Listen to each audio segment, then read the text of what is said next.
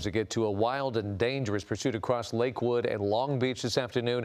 Air 7 HD over the scene as L.A. County Sheriff's deputies tried to pull over the driver after a report of a possible stolen SUV. The driver going up to 50 miles an hour, running through several intersections without stopping and hitting vehicles along the way. The SUV had major damage on the passenger side. A man eventually bailed out of the car, jumping onto rooftops and into backyards.